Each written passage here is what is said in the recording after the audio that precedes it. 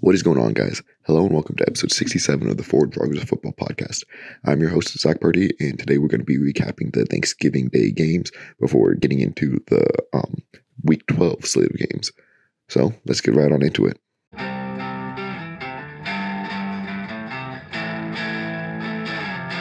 Alright, so if you're on YouTube, as you can tell, don't have the camera on for this one. Out of town for Thanksgiving. I hope you guys all enjoyed your Thanksgiving. And yeah, we had 3 really good games actually on Thanksgiving that I was really happy that we actually got some entertaining football. Let's start it off with the Bills at the Lions. The Bills winning 28-25. I picked the Lions or the Bills to cover and win. The Lions did end up covering. And yeah, this game was just a lot closer than what I thought it would be. And did the Lions really turn a corner, or did the Bills take a step back? And honestly, I kind of think it's a bit of both.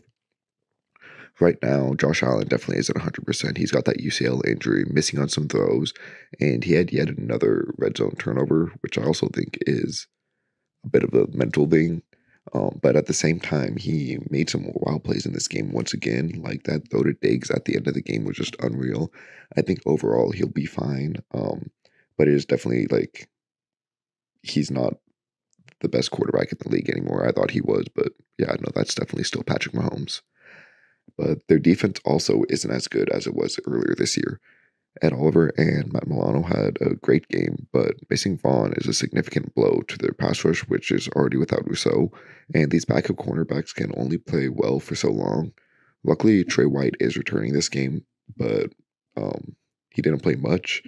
I would assume he's going to have to play a lot more next game. Hopefully he'll be out there the full game.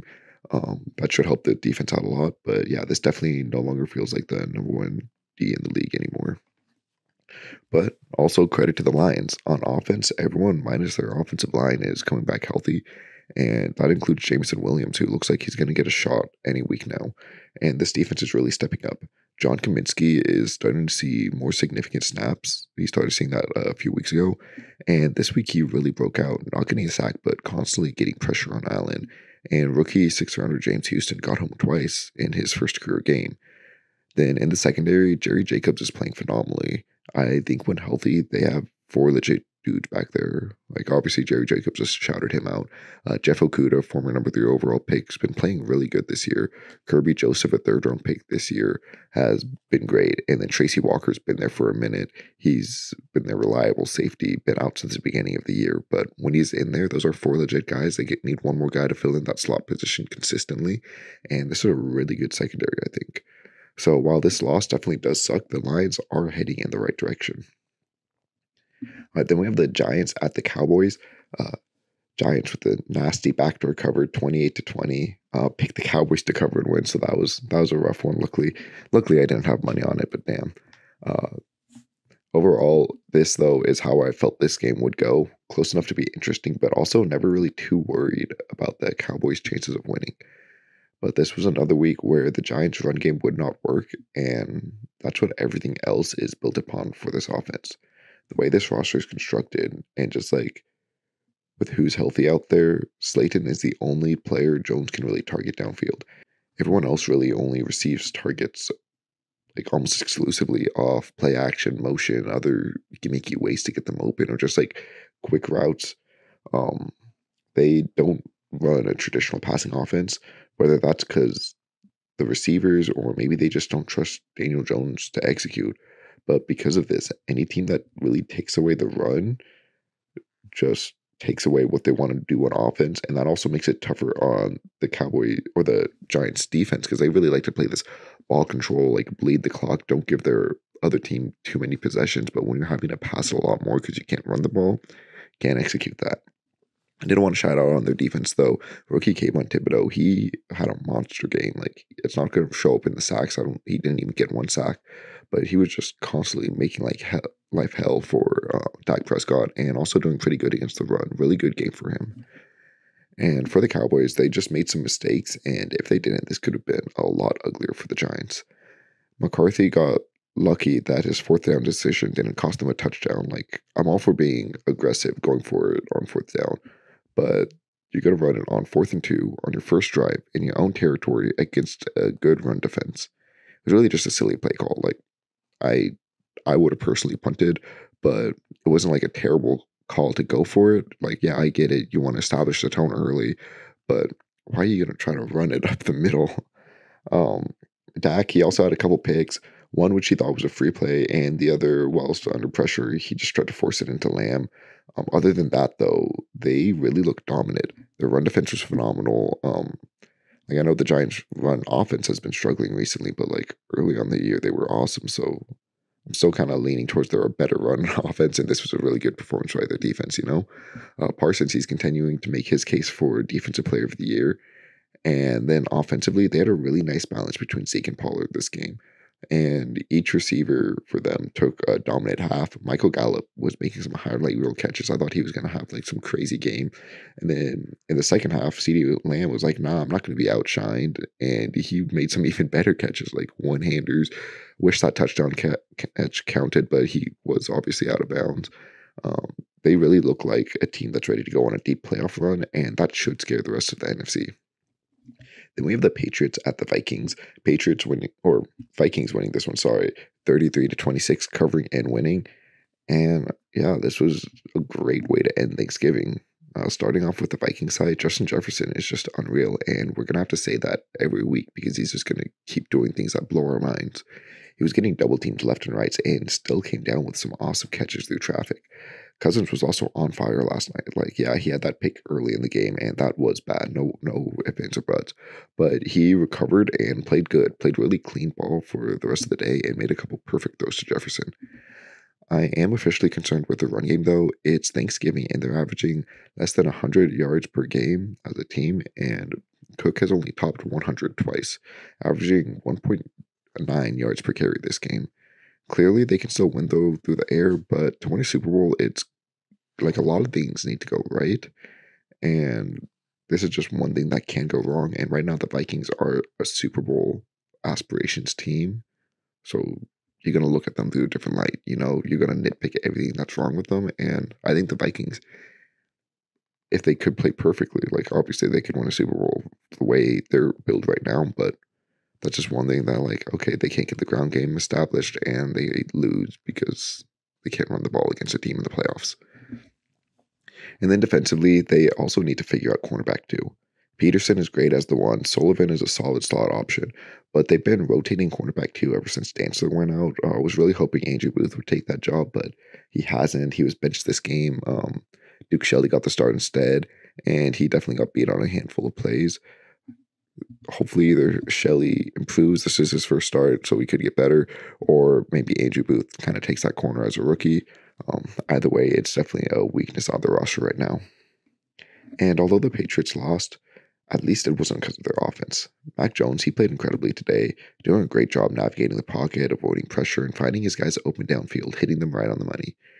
This looks like the first half rookie Mac Jones that helped lead the Patriots to a Super Bowl. The Patriots really just got out-talented defensively. Like, Belichick always does the most with lesser talent, but at some point it just comes down to Justin Jefferson is better than both Jonathan Jones and Devin McCourty combined. So he's going to beat your double team for a big gain. And if you don't have the personnel to match it, like, you don't have the personnel, there's nothing you could really do about it when you're going against Justin Jefferson. And I think the Patriots are very much alive in the playoff hunt. Maybe even more so. Like, I love the way their offense looked, and I'm kind of believing in them a bit more after this game.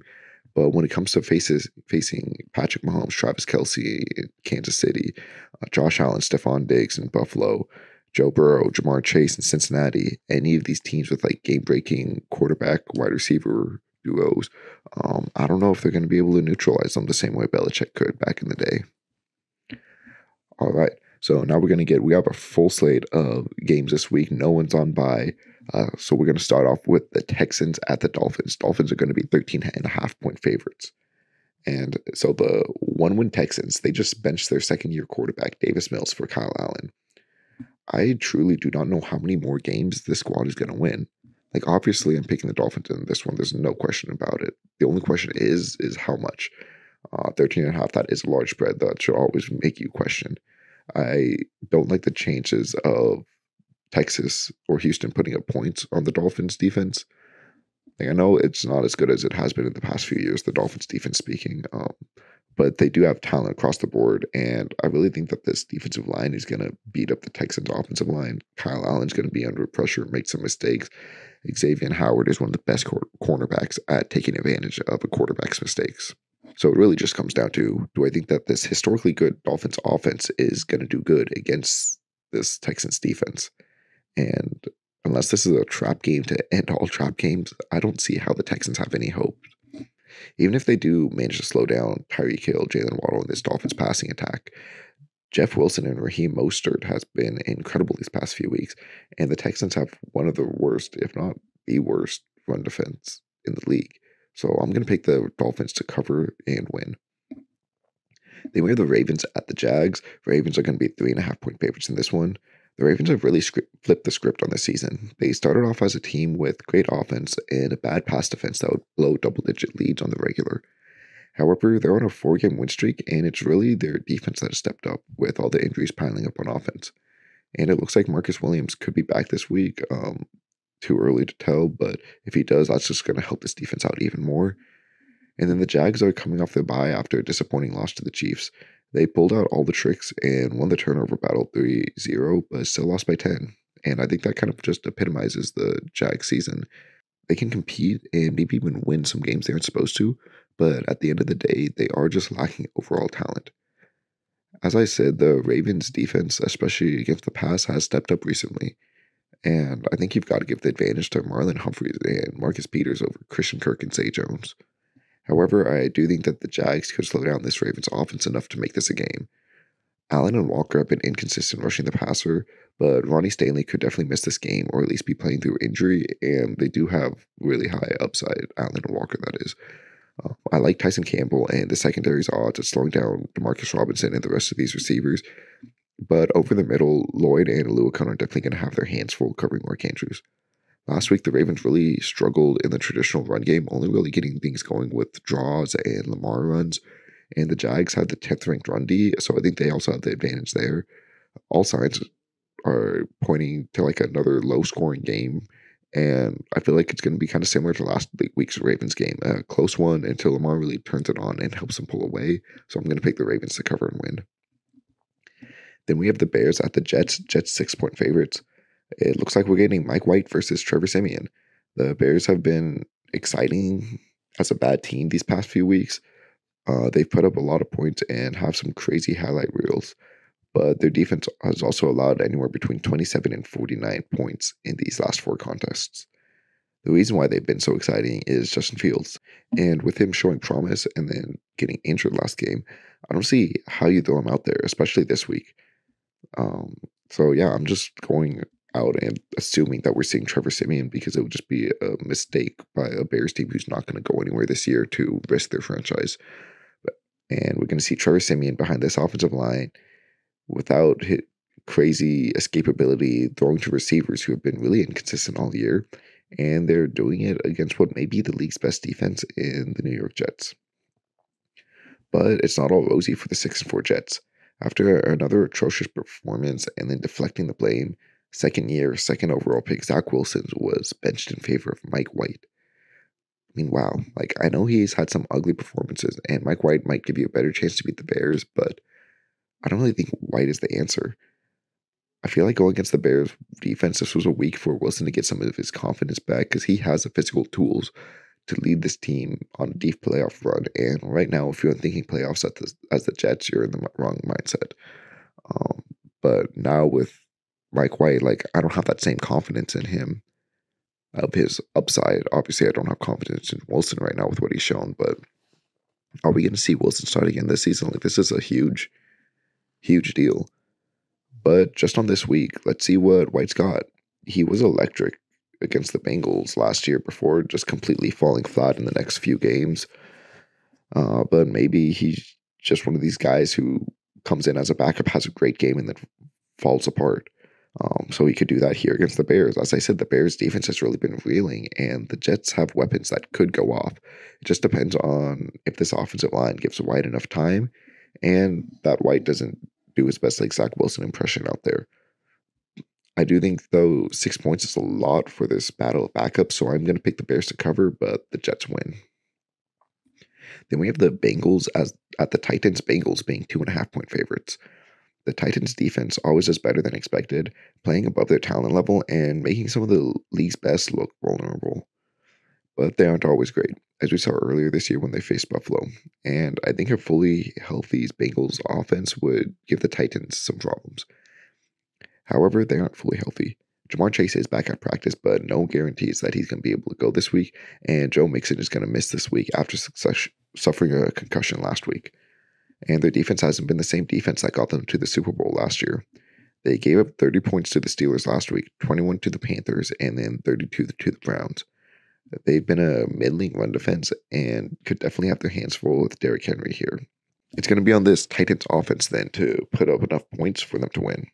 Even if Derrick Henry goes off, it is tough to put up a ton of points on the backs of a ground game alone. We saw that a couple weeks ago where Derrick Henry just went off against the Chiefs and the Texans, and they scored 17 points in each of those games. However, last time we saw them, the Packers did slow down Derrick Henry, and Tannehill really stepped up, having one of his best games in a while finishing with over 300 yards and 2 touchdowns, with 100 of those yards going to rookie Treylon Burks.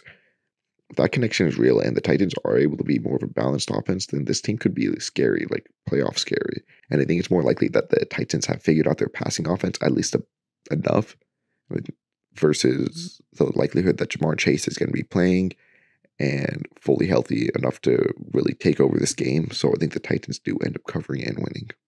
Then we have the Falcons at the Commanders, Commanders being 4.5-point favorites. So are the Commanders good?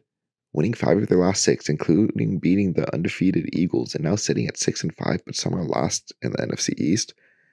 It's all just so weird. It feels like it shouldn't be working with Taylor Heinicke playing really risky ball, but his aggressive play style is putting his team in position to win. And especially with their defense looking better, looking more like it did a few years ago. William Jackson clearly wasn't a fit here, and they've looked much better in coverage with Fuller and St. Juste on the outside. Allen and Sweat have been great rushing the passer this year, and now it looks like that they're getting number 2 overall pick Chase Young back this week, and we might finally get to see this vaunted Commanders defensive line that we thought we'd see years ago.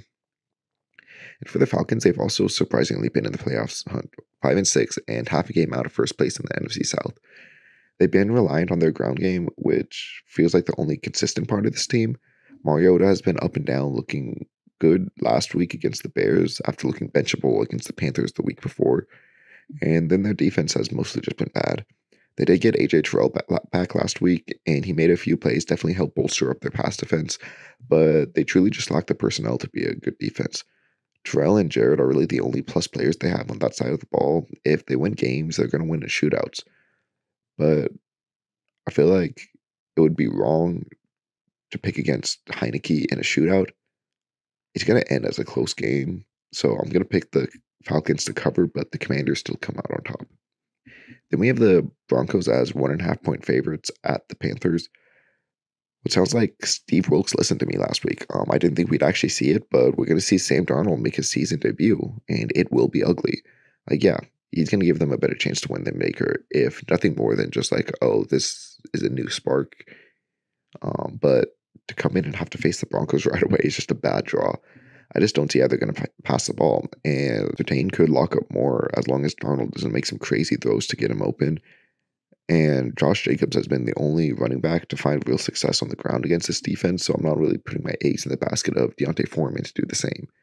So this one feels like it's the Broncos' one to lose, but they're going to try. I mean, this is just ridiculous how bad Russell Wilson and this offense has been.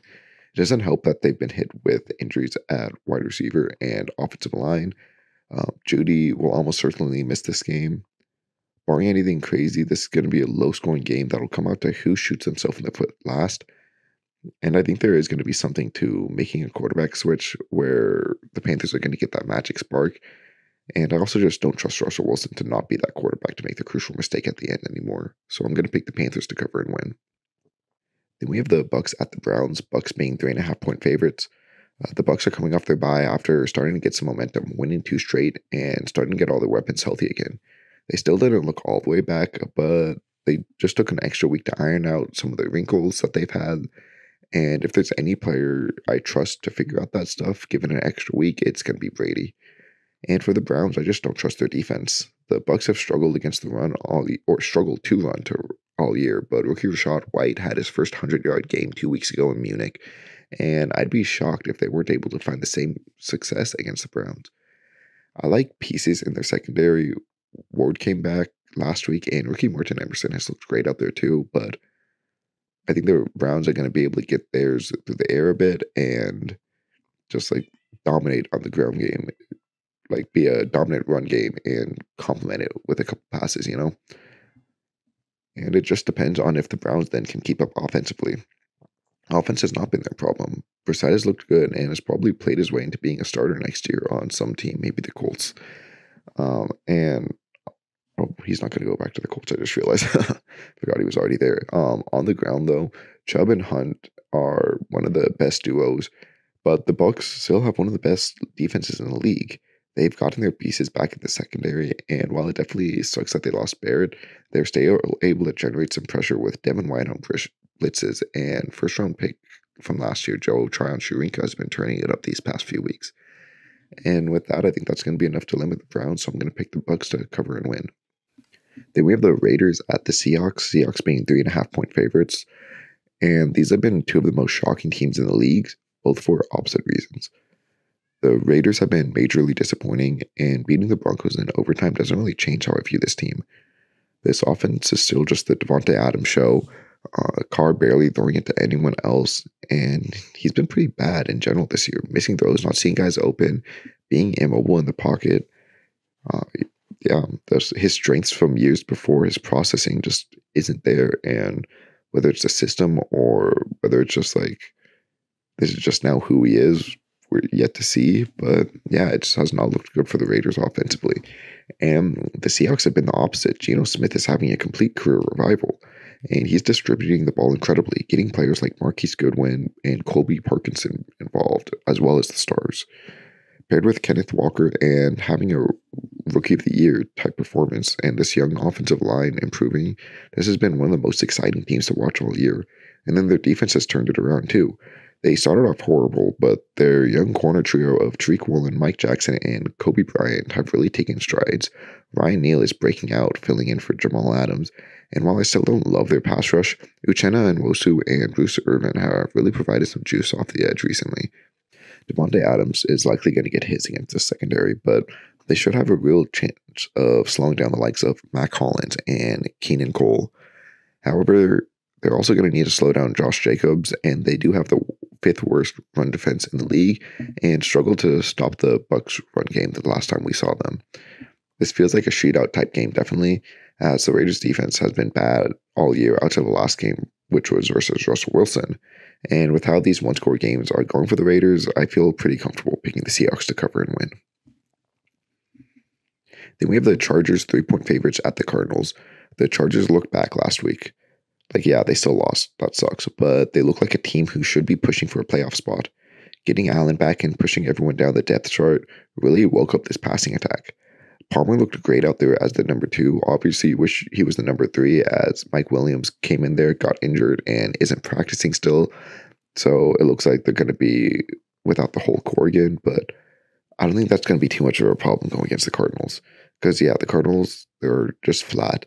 We'll see if Kyler plays or not. And if he does, I think he can definitely make it closer. But I just don't view this as a playoff team anymore. This offense is inconsistent. And it seems like teams are able to figure out what they like and do a good job of countering that. And on defense, they just don't have any players. Like, they have a couple pieces. Budda Baker is good. I love the development we're seeing from Zaven Collins this season. And J.J. Watt still sometimes provides that spark. But overall, you aren't scared of those guys, and you definitely aren't scared about anyone else out there. I think this could really be a statement game for the Chargers, that they're finally not going to charge our way this season, and this is going to be the start to a win streak that leads them to the playoffs. So I'm going to pick the Chargers to cover and win. Then we have the Saints at the Niners, Niners being 9.5-point favorites.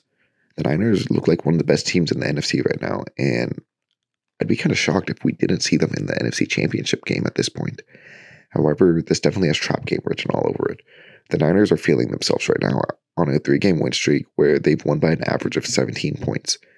McCaffrey looks like the missing piece in the Shanahan offense that he's been searching for, and Jimmy G is on one of the best runs of his career. Defensively, Nick Bosa is playing like a defensive player of the year. They have good depth rushing the passer too, so it's not just him. Warner and Greenlaw are a top-tier linebacker duo, and their secondary has really been playing well despite being hit by injuries. But it's not like the Saints are some pushover squad. Andy Dalton has been playing well most this season, including a great game last week.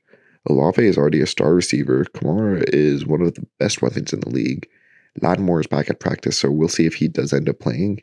And shout out Caden Ellis, who has been amazing these past couple weeks at linebacker. Going against Jimmy G, I could definitely see him having his first career interception. However, Jordan and Davenport both missed last game and could very much miss this week too, or at least very least not be 100%, And this pass rush was pretty ugly without these two. I think the Niners are definitely the better team here, but I don't like how big the spread is. I think the Saints are going to give them a real fight, so Saints cover, Niners win. And then we have the Rams at the Chiefs being 15.5-point favorites. Wow, the spread on this one, but it makes sense. The Chiefs are Super Bowl favorites. Their amazing offense led by Travis Kelce, Patrick Mahomes, and their defense is one of the most underrated units in the league. Chris Jones, rookie George Karlaftis up front look really good. Their young secondary is getting healthier and coming into their own, and Bolton at linebacker is a certified star at this point. And they get to face off against Bryce Perkins and the cupless Rams. While Perkins looked kind of decent last week against the Saints, I think part of it was just the Saints not being ready for a mobile quarterback to suddenly come in expecting Matt Stafford. Now the Chiefs are going to be ready, and they're going to put him under constant pressure, attacking that offensive line, and I think he can get really ugly really fast. So despite that big spread, I am going to pick the Chiefs to cover it and win. Then we have the Packers at the Eagles. Eagles 6.5-point favorites.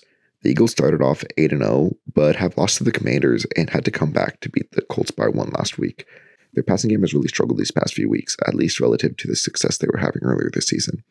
It feels like they're really missing having Dallas Goedert out there in the middle, with only one target going to a tight end in last week's matchup. And despite their struggles, the Packers averaged less than 200 passing yards allowed per game. They're a bottom 10 run defense, though, so the Eagles should be able to run the ball a good amount this week, but don't expect the Eagles to come out and look like that they've righted the ship, And the Packers finally found a receiver that can find the end zone, but it didn't help too much, only putting up 17 points last week.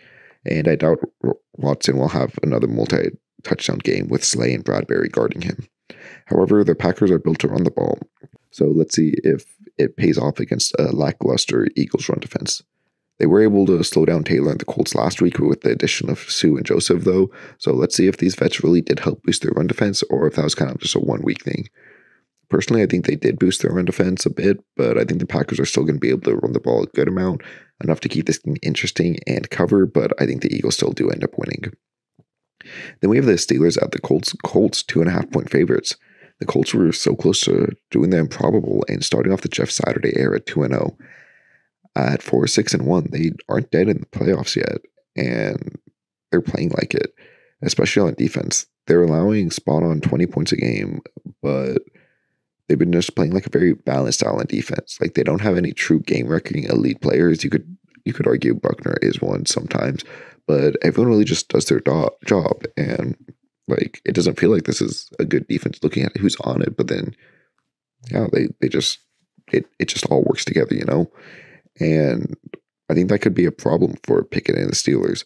The Colts aren't going to give him anything easy, and outside of missing Shaquille Leonard, they're pretty healthy, so Pickett can't just pick on backups like he did last week against the Bengals.